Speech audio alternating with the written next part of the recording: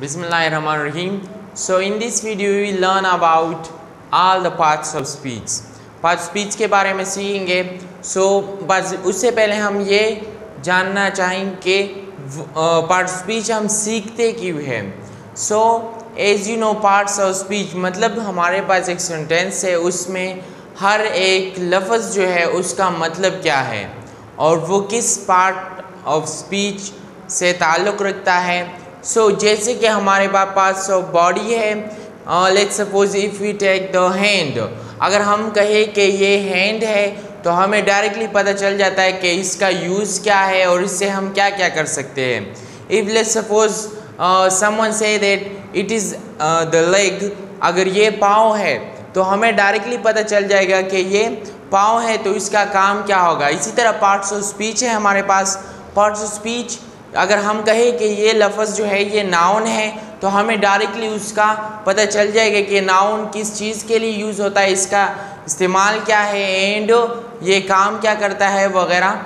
And let's suppose if we say that it is a verb. For example एक लफ्ज़ है वो लिखा है कि हम कहें कि ये वर्ब है तो हमें डायरेक्टली उसका पता चल जाएगा कि वर्ब हम किस किस चीज़ के लिए यूज़ कर सकते हैं. They are parts of speech. Simply parts of speech. Parts of speech, okay. Words are classified into 8 parts according to their meaning, function and use, which are called parts of speech. Words को 8 parts में divide किया गया है जिनके नाम ये है और उन सब को हम parts of speech कहते हैं.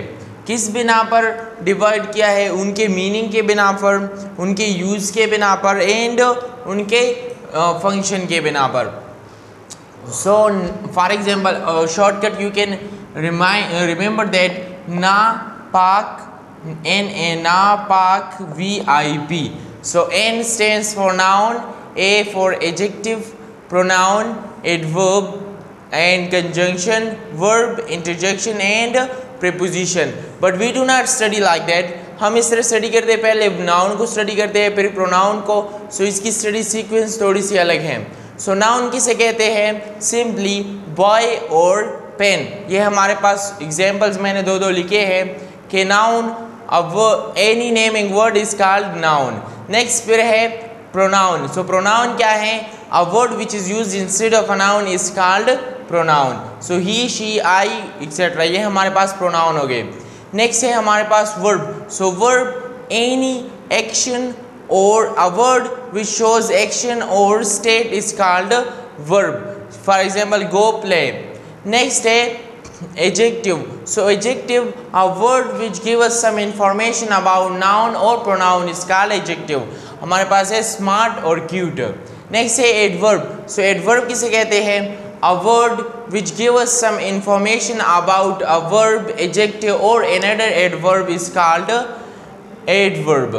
नेक्स्ट है preposition. preposition किसे कहते हैं? Simply a word which shows the relationship of a noun or pronoun with the rest of the sentence is called preposition. For example, on, in, out, etc. Next है conjunction. Conjunction, a word which joins two words, two sentences or two clauses is called conjunction. For example, and, or, because, etc. Next है interjection. Interjection हम कहते हैं a word which shows sudden feelings और emotion is called interjection. जो हमें sudden feelings या emotion ओ hurray etcetera उसे हम इंटरजेक्शन कहते हैं. Now for example Ali is a very nice boy. Now Ali हमारे पास क्या है? As you know it's a noun because any naming word is noun. इस क्या है? वर्ब है हमारे पास. आ हमारे पास है आर्टिकल.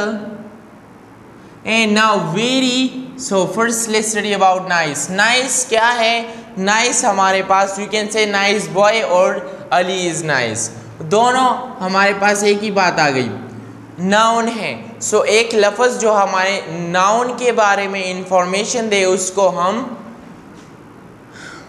एडजेक्टिव कहते हैं. नाइस क्या हो गया? एडजेक्टिव. ना वेरी. वेरी किसके बारे में इंफॉर्मेशन दे रही है? Very nice.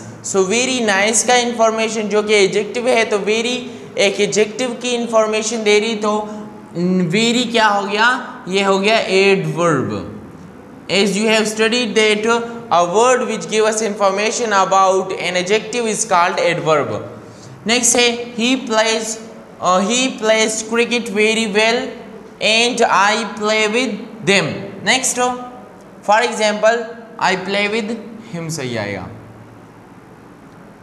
Next he, so he हमारे पास pronoun हो गया। Next plays, so plays verb है। Now cricket is noun। Now very well, well क्या हो रहा है, well हमारे पास हो रहा है well plays, ओके, खेल रहा है, कैसे खेल रहा है, बहुत अच्छे तरीके से। सो वर्ब के बारे में, एक लफ्ज़ जो वर्ब के बारे में इंफॉर्मेशन दे उसको हम कहते हैं एडवर्ब। नेक्स्ट वेरी, वेरी किसकी इंफॉर्मेशन दे रही है, very well, very well. So very हमें एडवर्ब के बारे में इंफॉर्मेशन दे रही, तो वर्ब क्या, वेरी क्या हो गया, वेरी भी एडवर्ब हो गया।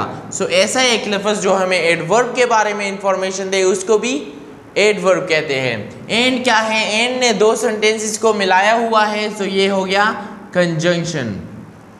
Next I, so I is you know preposition. Next sorry pronoun. Play, so play क्या है, आई वर्ब है।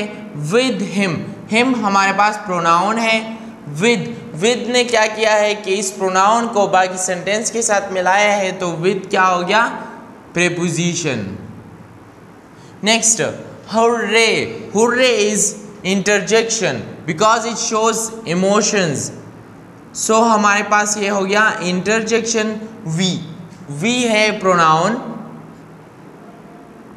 वन वर्ब हो गया, द पे से article. Now match is noun, ठीक है, क्योंकि ये एक खेल नाम है। They are playing in the room, they are playing in the room. सो दे हमारे पास प्रोनाउन हो गया। आर क्या है, वर्ब है, but it is a helping verb, not the main verb. Playing क्या हो गया, वर्ब हो गया।